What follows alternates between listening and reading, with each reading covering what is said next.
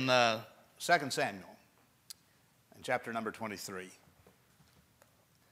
And again, thank you for being here. It always does a pastor's heart good to see some people in the auditorium. It's a lot nicer to preach to people than empty chairs. And so I'm glad you're here. And you folks who are watching, we're looking forward to the day when you're back. I think with COVID taking a nosedive, the numbers are going down really fast, and the vaccines are out, and a lot of people are vaccinated, and it seems like there's all the statistics show that there's not as much havoc being caused by the coronavirus, and so I'm looking forward. This warm weather coming on, and the sunshine just killing it out. Let's pray that God will just kill the virus out completely. I'm kind of tired of it. In 2 Samuel, chapter number 23, I had thought I would read maybe starting in verse number 1, but I believe I'll just go down to verse number 8. And we're in the catalog of David's mighty men. King David had some men. This is before he became king, and he was on the run quite a while from King Saul, who was trying to kill him, because he knew David was destined for the throne. And he had some mighty warriors with him. He had some men of war that knew their business. And here they're called the mighty men. And there's a whole list of them. And of that list, there's three that are called mighty men that seem to be ranked above. Maybe they're more because of more power, more authority, more skill, because they were soldiers par excellence. And we'll see them here in verse number 8. These be the names of the mighty men whom David had. The Tachmonite that sat in the seat, chief among the captains. The same was Adino the Eznite. He lifted up his spear against 800, whom he slew at one time. And after him was Eleazar, the son of Dodo the Ahohite, one of the three mighty men with David. When they defied the Philistines that were gathered together to battle, and the men of Israel were gone away. He arose and smote the Philistines until his hand was weary, and his hand clave unto the sword. And the Lord wrought a great victory that day, and the people returned after him only to spoil. And after him was, and I want you to pay attention to verse number 11 and 12. These are the two text verses we'll use tonight. And after him was Shammah, the son of Agi, the Hararite, and the Philistines were gathered together into a troop, where was a piece of ground full of lentils, and the people fled from the Philistines.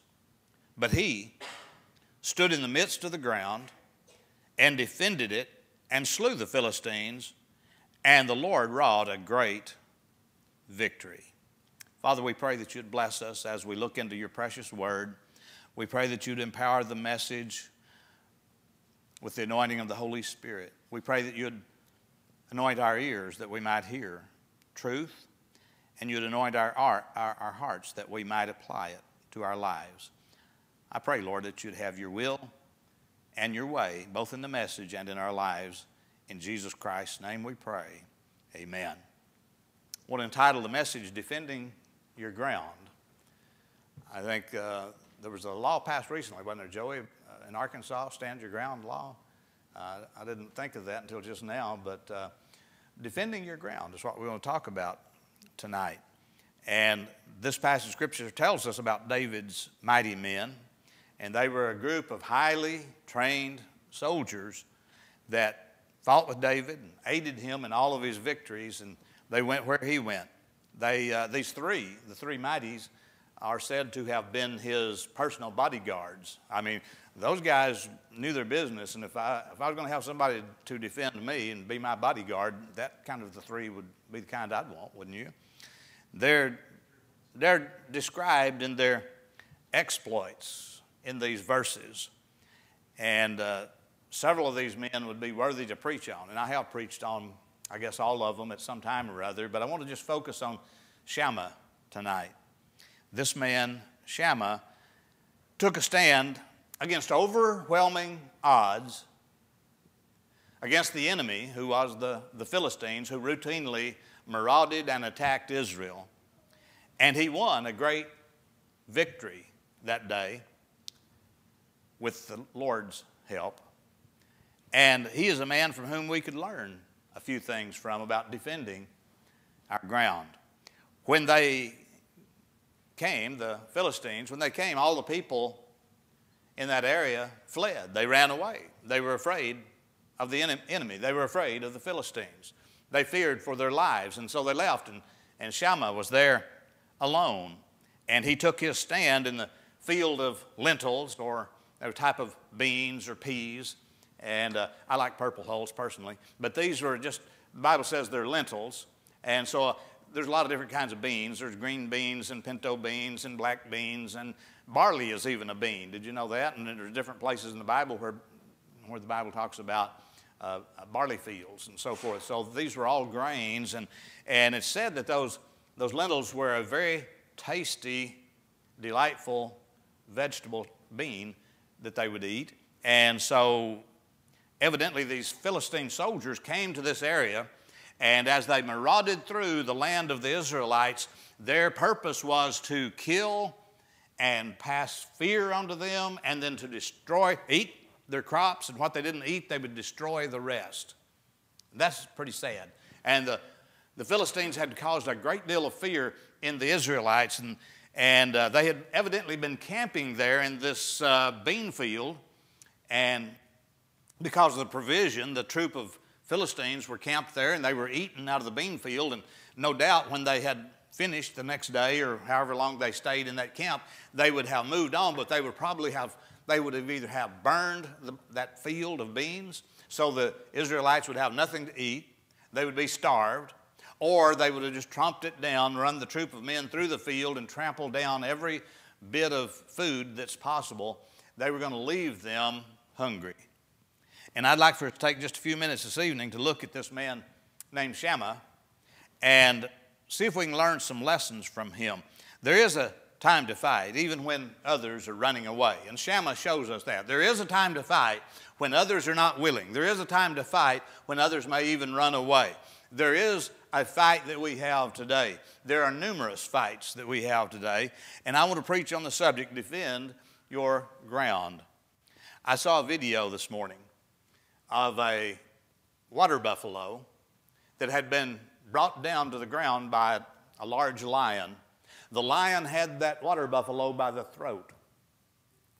And he had that buffalo down where the water buffalo could not move, looked like he couldn't breathe, and the lion had a death grip on him right there. He was waiting for the buffalo to die so he could have lunch. And he was hacked on there, man. He was locked on there, and he wasn't moving. The lion had the buffalo down, and it looked like the buffalo was going to die. I don't much like to watch those kind of videos because it turns out bad sometimes. I feel bad for the loser. And so I watched it, though. It's kind of like a train wreck. I couldn't turn away. I had to see what was going to happen. And as the lion laid there with his teeth clenched around the throat of the water buffalo lying on the ground, the herd of buffalo began to creep up, and they're looking like they're just interested in what's going on, and they want to see. And so one or two of them would kind of creep up a little closer and take a look at what was going on, and then if it looked like the lion's eyes moved towards them, they'd jump back. And so there was a whole herd of water buffalo, but they would flinch back in fear. They didn't want to be lunch. And so it went on for several minutes. And finally, after several had advanced close to the lion and then retreated, one brave animal, one old ox, walks up, and he gets closer and closer, and suddenly you can tell he's thinking, what am I going to do? And he lunges at the lion, and the lion turns loose of the other ox's throat, and he runs off about 50 feet.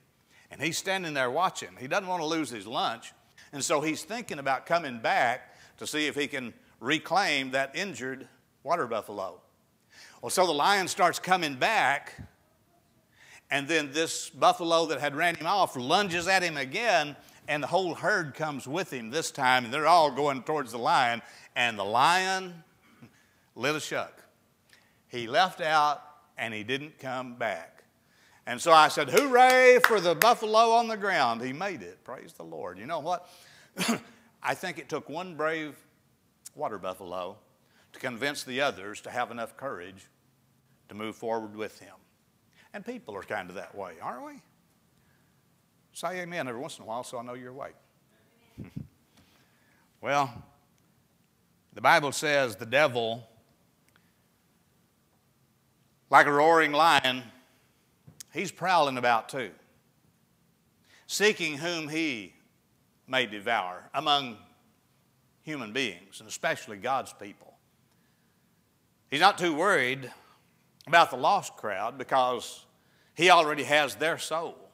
And as a saved person, he can't get your soul, but he can render you ineffective so others will see your testimony and others will fear and others will shrink back and maybe no more will get saved. The devil is shrewd.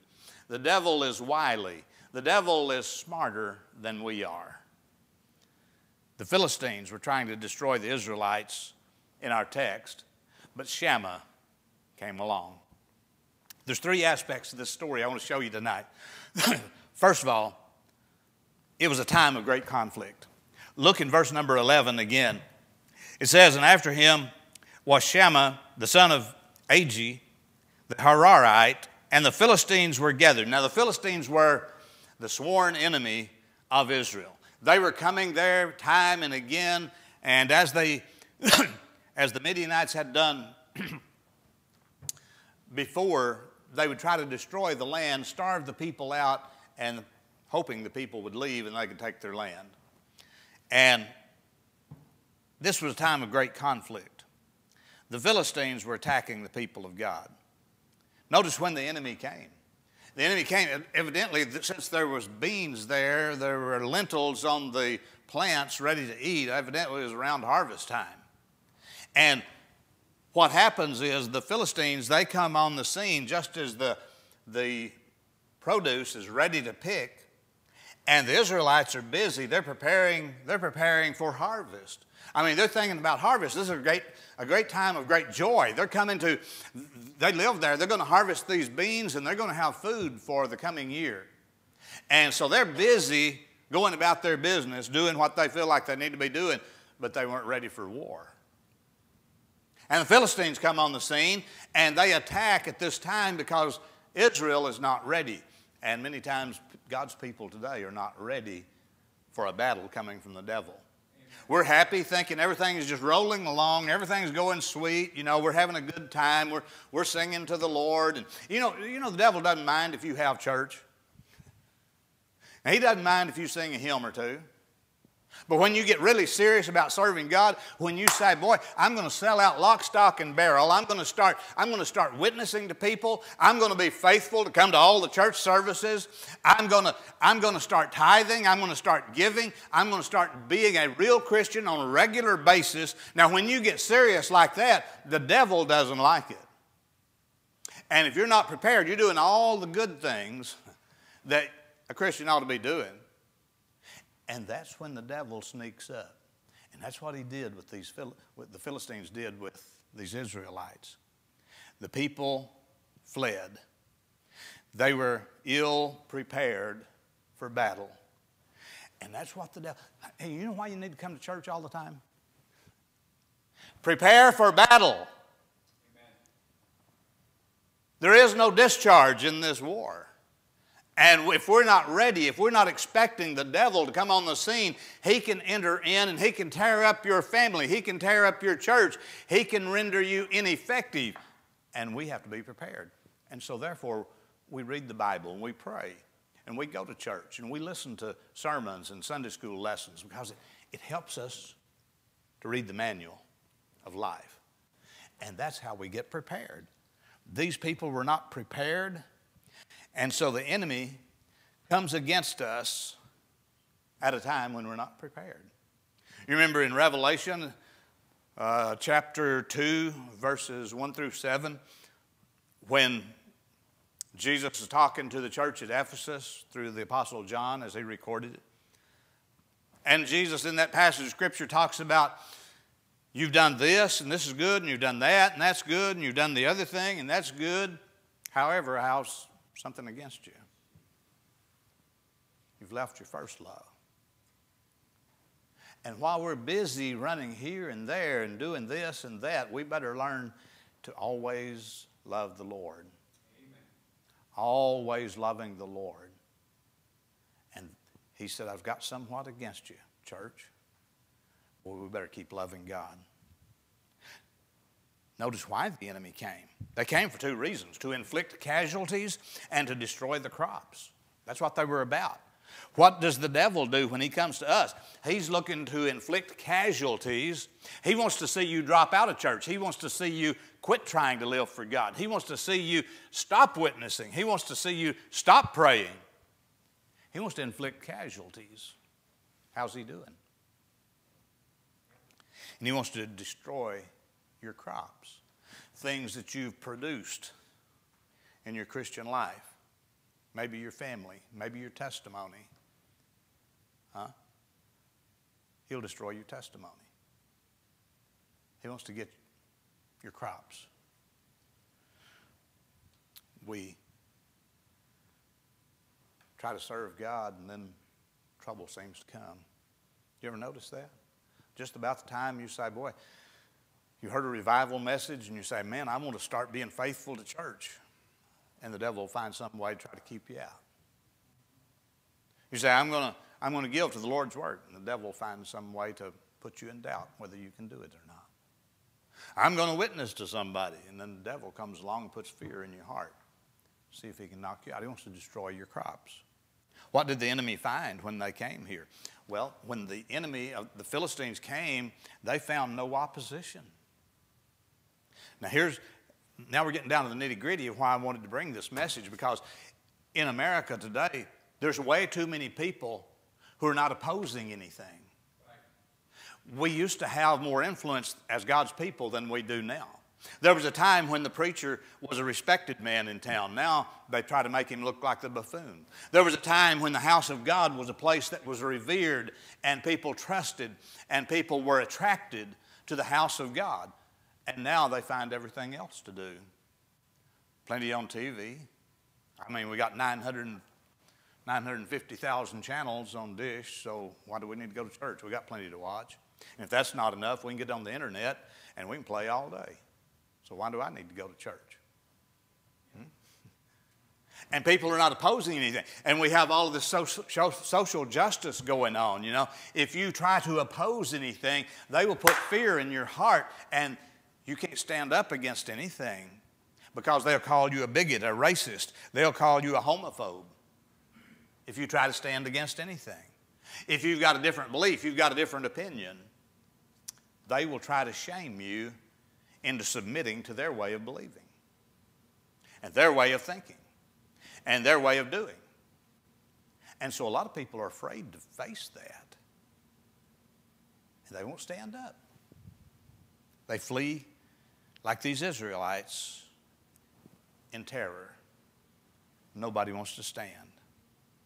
But it's time that we as Christians stand and look the devil square in the eye, look the enemy square in the eye, look the cohorts of the devil square in the eye, and say, by the grace of God, I'll stand. By the grace of God, I will not kneel. By the grace of God, I will only kneel to Christ. By the grace of God, I won't give in. I won't give up. I'm going to stand my ground. If you find out that your marriage is in trouble, what are you going to do? Throw in the towel and say, well, it was fun while it lasted. We'll call it quits and we'll find another one. Remember, you gave a vow that you're going to love her, love him forever. What are you going to do? Throw in the towel and let the devil have his way? Or are we going to fight and say, I'm standing my ground. I'll do what the Bible says I need to do to protect that marriage. Boy, we need some more of that. What about your kids? You say, man, the kids won't mind me. They don't respect me. They won't listen to me. They sass me and backtalk me. Well, what are you going to do? Just throw up your hands and say, I quit? They win. You're going to throw them over to the devil and let him have charge of your kids? Or are you going to say, by the grace of God, I will stand. I will train them. If it doesn't work today, I'll try again tomorrow. I will stand and defend my ground. Some courage. That's what Shammah had. He said, I'm going to stand. I'm not leaving. The rest of the people are running away, but I'm going to stand here and fight. I've got my spear, I've got my sword, and I'm taking them on, buddy. Shammah's a courageous man. He knew he was on the Lord's side.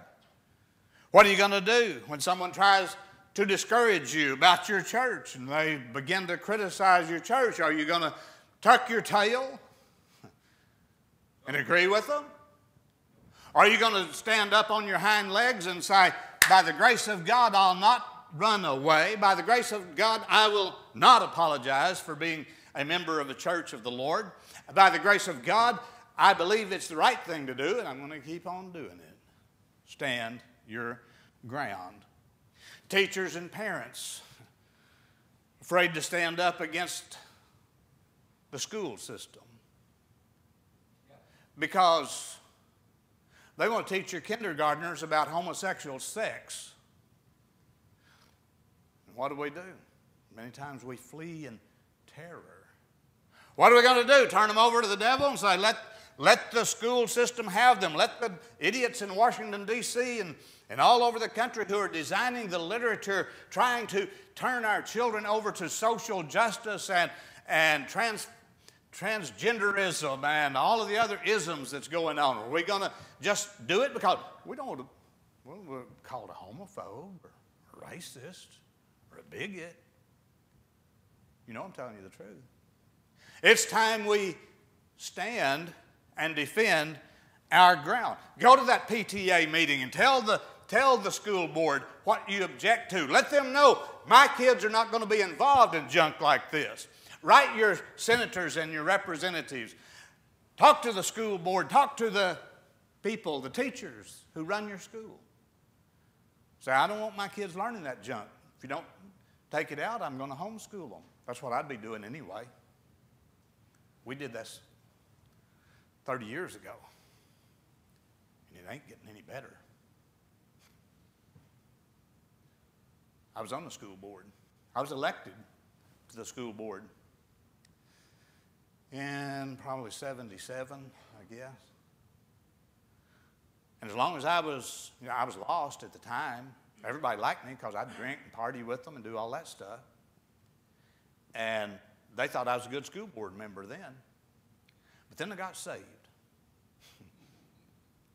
When I got saved, they didn't like the way I was standing up against the rest of the school board. There were 5 of us on the school board in our local school. And I was standing up against them when they were doing heathen activities. And I got voted down 4-1 most of the time.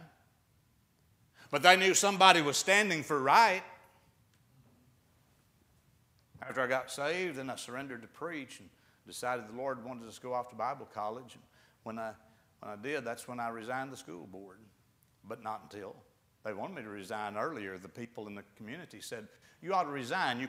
You put your kids in a Christian school, and here you are on the public school board?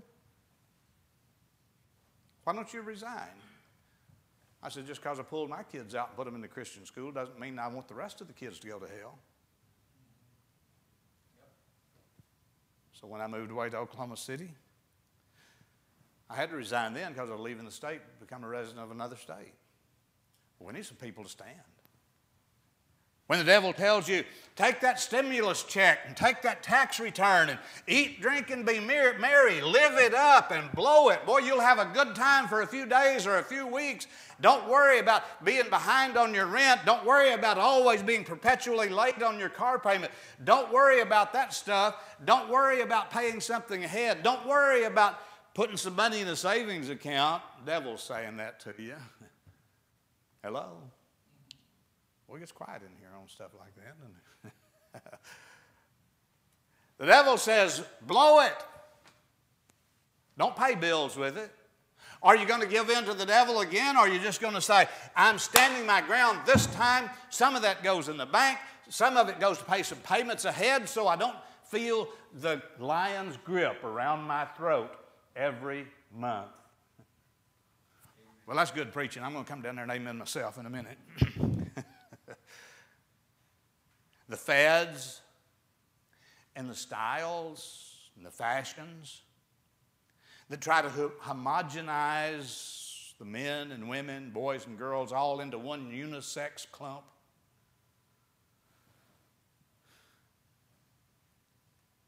Just say no.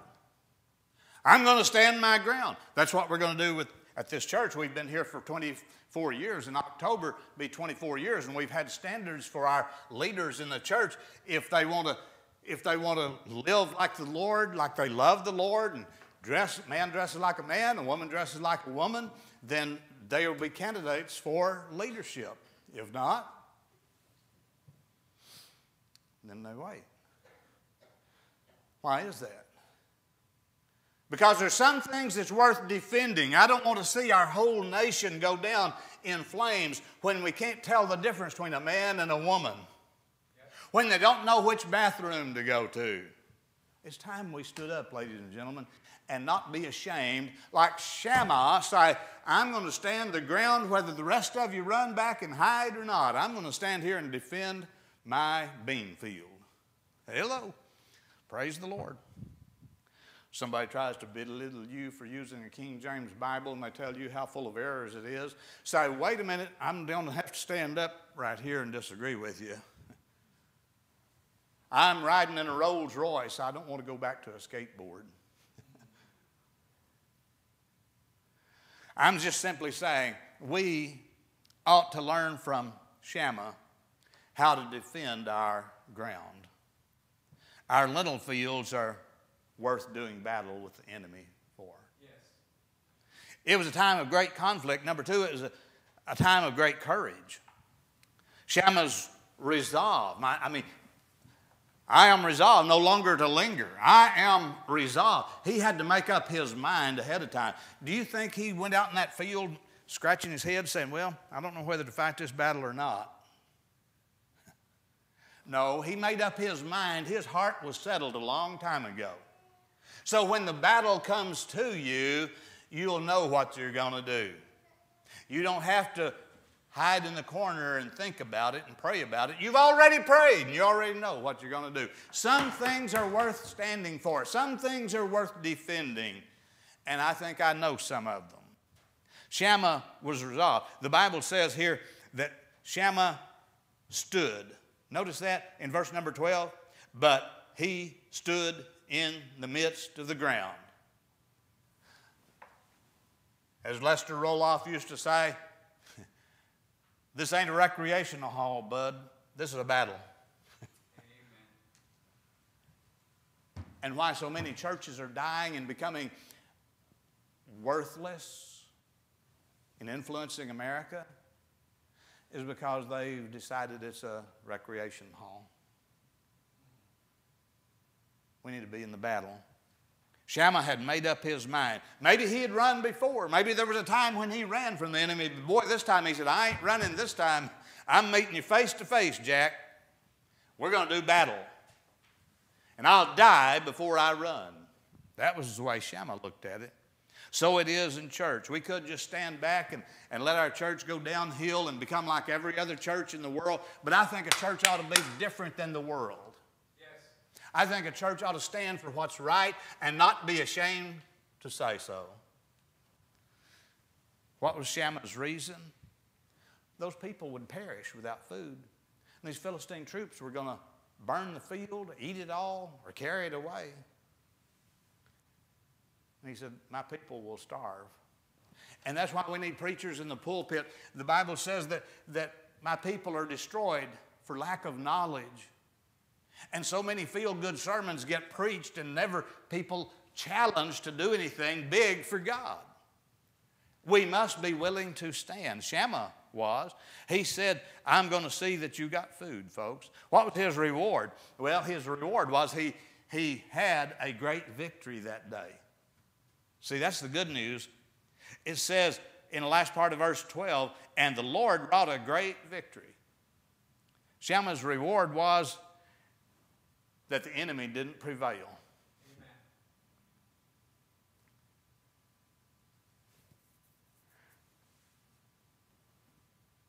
I've seen so many compromises in my years in the ministry, so many lost battles, that it ought not to be that way. I have a fear. There's some things I'm afraid of. I fear the Lord, for one. I fear to do wrong. I fear not to stand with him. I have another fear. I fear that when I'm gone, the compromise in the country will be even worse. The compromise among churches will even be worse. I just hope it doesn't happen in my lifetime. That would be worse still. I want to stand while I'm here. We must take a stand for the things of the Lord. Now, there's some things that we ought not to fight for. Some things we ought not to fight over. I mean, there's some things that's just, it's not a hill worth dying on. You know what I'm saying? Fight for the things that are worthy of battle. But don't pick a fight just to be mean. A Christian ought to be sweet. A Christian ought to have the heart of a dove and the hide of a rhinoceros. But we ought not just go around picking fights. We ought to be able to withstand the fiery darts of the devil, but still keep a tender heart. Not pick fights just to be fighting. I've seen churches that just want to fight. I mean, they just fight over anything. I used an illustration here once about having a fight with a boy when I was in school. And we had a little boy sitting near the back that came to church regular back then. And Adam heard me tell that story. I don't know if he ever listened to anything else I preached or not, but he listened intently to me telling the story of a fight I had with a boy in school. And I talked about punching this boy. And so the next Sunday morning, Adam came in. He said, "Preacher, guess what I did this week?" I thought he was going to tell me he made an A+ on a report card or something. He said, "Guess what I did?" I said, "What'd you do, Adam?" He said, "I went to school and punched somebody in the nose." I said, "What?" He said, "Well, you told about that story when you did." And he said, "I thought I wanted to be like my preacher, so I went to school and punched somebody in the nose." I said, "No, that's not what I meant." There's times when you need to stand and there's times when you need to fight, but you don't need to fight just to be fighting. Right. There needs to be a cause. David said, "Is there not a cause?" This was a time of great conflict. It was a time of great courage. And lastly, it was a time of great conquest. Verse 12 tells us that the one who really won the victory was God. Yes. When we begin to brag on ourselves about how strong we are in the Lord, what does the Bible say? A haughty spirit goeth before a great fall. We need to give credit where credit is due. And when the Lord does something in our life, we need to make sure he gets the credit for it. He gave Shammah the ability to stand. He gave Shammah the power to fight. He gave Shammah the skill to fight with. He gave Shammah the ability to have a victory in the midst of these enemies. It was the same when David walked into the valley and faced Goliath. It was the same type of battle when the 3 Hebrew children faced the fiery furnace. And they said, "King, we're not going to bow to the idols." He said, I'm going to throw you in the fiery furnace if you don't. They said, "Well, we believe God will deliver us, but if not, we're still not going to bow to the idols." I kind of like those boys, don't you? They weren't willing to bow to the idol. The Lord defended the ground because one man was willing to stand and fight. That one man, through the power of God, saved a nation from starvation and extinction. The story I told that Adam tried to mimic punching somebody in the nose, I'll use it again because it does illustrate a point. I was kind of a scrawny little kid. I wasn't big and muscular like I am now when I was in about 4th grade. You're supposed to laugh there. And I had a friend, Jimmy Bobbitt, and I think we were in 4th grade. And we'd get out on the playground at recess time, and we'd play for a little bit. And Jimmy was kind of stocky built, and he was strong, and he had a powerful will. And he would always want to tell me what to do and boss me around and make me do what he wanted me to do. And if I tried to balk, he'd grab me by the arm, twist my arm up behind my back, and boy, he'd twist it till it hurt. And he'd make me do what he wanted. Well, I went home and told my brother about it, my older brother. I said, Jimmy, Bobbitt's wearing me out at school. He's doing this, and I told him the story. He said, well, I'll tell you what you need to do. Tomorrow, go to school. At recess time, when Jimmy tries to grab you by the arm and twist it behind your back, you just turn around and punch him right in the nose. I said, Jimmy's bigger than I am. I said, his arm's as big as my legs. He said, you either punch him in the nose, or when you get home, I'm going to punch you in the nose. Well, if you put it that way. So the next day at school, we went out to recess. And as usual, Jimmy came up, and he's going to boss me around, tell me what to do, and march me around as a fool. And so he reached to grab my hand and twist my arm behind my back. And when he did, I'd already thought this through. And I wheeled, and I punched him right in the nose. His nose started bleeding. He couldn't believe it. He had his way with me all this time, and this time I punched him in the nose, and he began to cry. He said, what'd you do that for? I said, you're not going to rule over me anymore. It's over. And he believed me. That was the last time. We were good buddies after that. He never tried to boss me around and what do they call it, bullying? We didn't even know what bullies were back then, but he was a bully. But we got to be good friends after that. You know what we need to do? We need to take the devil and just give him a good whack in the nose when he tries to interfere with our family, with our church, with our lives. And when the devil comes along and tries to entice you with lust, temptation of any kind, punch the devil in the nose and just stick close to your big brother, Jesus. He'll take care of you. The enemy is still attacking, and people are still abandoning the ground where they ought to defend. And I'm trying to challenge our people, take a stand. You'll feel better about it because you'll know that Shammah did it, God blessed him, and he'll bless you. Let's pray together. Father, we love you for giving us the Bible to inspire us and intrigue us, to instruct us, to direct us in the way that's right. I pray that you'd bless us tonight. Help us to have courage to stand when it comes to our marriages, our families, our church, our jobs, with our personal character, doing what's right. Lord, I pray that you'd help us to defend the ground that we ought to defend and not be afraid to stand for what's right. Oh, it may be some pain involved. We know that, Lord. There may be some suffering from time to time, but we ought to stand, Lord, and we will stand if you give us your power, your protection. Lord, bless us as a church. Bless our homes. Our heads are bowed and eyes are closed. If you need to come and pray, the altar is open. Anybody watching online, if you've never been saved, most of this didn't really mean a lot to you. What you need more than anything else, if you're lost, you've never been saved, what you need is a Savior. I want you to know Jesus Christ bled and died on Calvary's cross to pay for the sin that you could never pay for on your own. You'd have to go to hell, and then even in eternity you wouldn't have it all paid for. The only way to heaven, Jesus said, was to be born again. Except a man be born again, he cannot see the kingdom of God.